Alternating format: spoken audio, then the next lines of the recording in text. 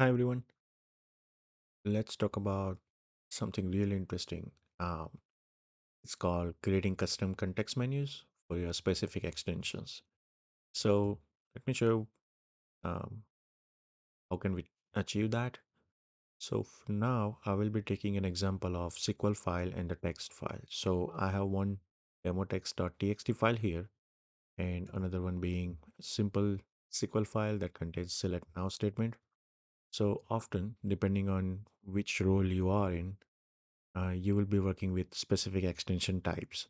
And for example, let's say you want to copy a content of that file.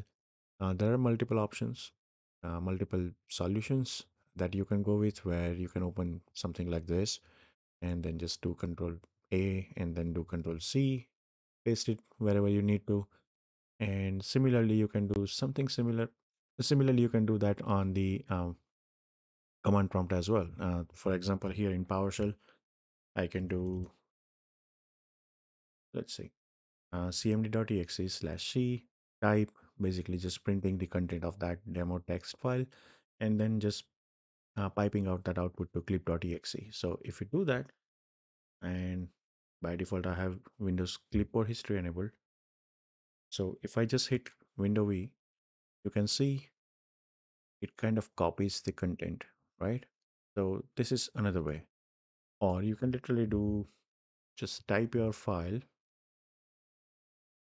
select the text, and do a right click. It copies file. It copies the content. So these are the multiple ways through which you can copy the content of the file, whether it is SQL, text, whatever you prefer. But let's take it to the next step and make it more easier to do this task. Um, when I say more easier, meaning let's be lazy. So before you do anything, I would suggest to take a backup of your registry because that's where we will be working with. So first thing first, take a backup of your registry. Once you do that, you need to navigate to a specific path that I have listed here. So for example, in this case, I'm working with SQL files. So computer, HKey class is root, system file association, and .sql. When you land there, you may see something like this. Now, for example, if you don't see an entry for that specific type, feel free to create under the system file association. And once you do that, it should look like this. So what you need to do is do a right click, click on new key, and name that as shell. So basically using the shell extensions, we are adding a custom entry into the context menu of specific file types. In this case, I'm targeting SQL. So once again, do a right click on the shell, click on the key. Now remember that this is going to be your command name. So I'm going to name it something like copy SQL content, name that. And under that, once more, create a new key and name it. So this is how your structure should look like. .sql, shell, copy SQL content, and command. So when you click on the command, double click on this default value. And in that box, what you need to type is something similar to the command we just saw on the PowerShell, except instead of giving the file name, you will be passing in %1. Now, %1 represents the file argument. I mean, basically, it's the argument. In this case, it becomes the file name itself. The file name will be passed as an argument.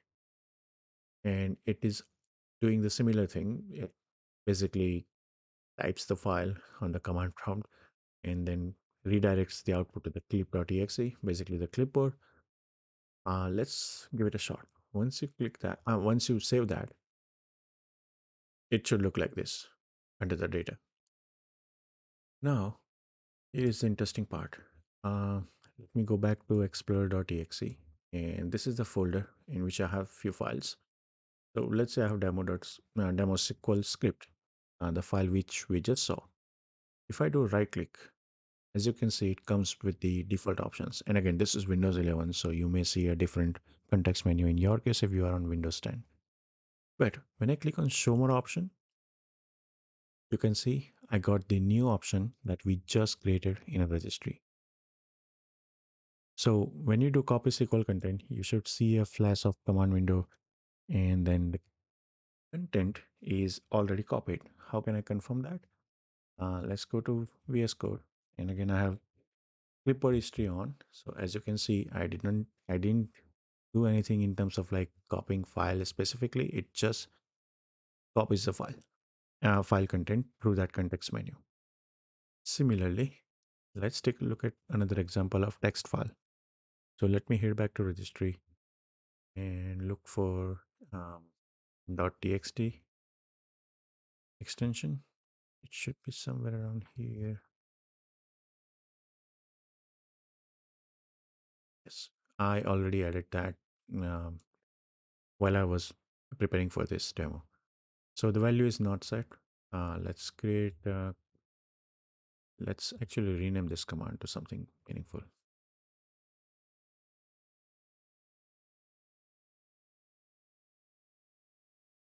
I think this is good. And command value is set to the perfect cmd.exe slash c percentage one. Yeah. So I just added the same thing to .txt file as well. And now if I go back to my explorer.exe and if I look at my text files, as usual, nothing is there. But if I do show more options, you can see copy text file content. When you do that, it immediately copies the content of that specific text file to the clipboard.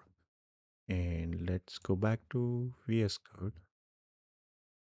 Let's say we have this demo.txt into window V. As you can see, it copied the content of um, that specific text file. Let me just try one more time. Not sure why it came back twice.